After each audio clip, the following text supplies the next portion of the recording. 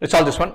Wonderful question, really tough, but there's a very simple, juicy way of doing this. I'm going to do it by the juiciest method possible. I'll give you the starting step for doing the more rigorous method, but not going to get into that. Right? X and Y are positive real numbers satisfying x plus y is 102. Then the minimum possible value of 2601 into 1 plus 1 by x into 1 plus 1 by y. Talk about positive real numbers, and the best way to go about it is pick two extremes. Put x is 0.1, y is 101.9, or x is 1, y is 101. Another extreme, put x is 51, y is 51. You're through. Let's do that. Let's put x is 1, y is 101. We worry only about this. 1 plus 1 by 1 into 1 plus 1 by 101.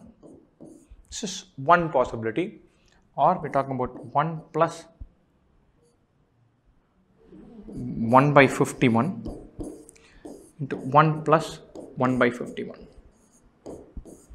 This is barely more than 1, but this is 2.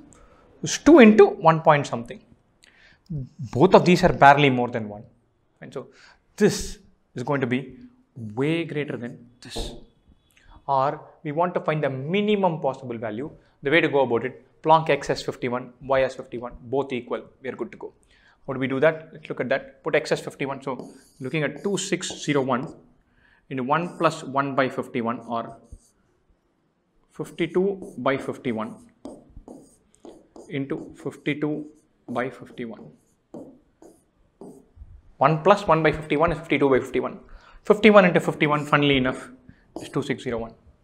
52 into 52, you should find that, but I happen to know that it is 2704. So the textbook way of doing this, trying to find the maximum way of this, maximum range for this, all of that is tricky. But the quick and dirty way, we're told that both are positive real numbers. Stick both of them as equal, stick both of them far apart, and then see where you land up. Both of them far apart takes us to a larger number. Equal takes us to a very small number. Go for the small number, you're good to go. The other way of doing this, x plus y is 102. I'm going to anchor around the midpoint. So I'm going to say x is 51 plus k, y is 51 minus k. So we've incorporated that constraint with a single variable.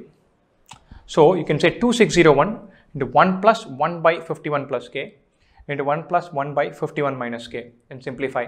You'll get an expression in terms of k. You have a look at it, you'll be able to find where it goes to maximum, where it goes to minimum, and then you're good to go. The textbook method works like this.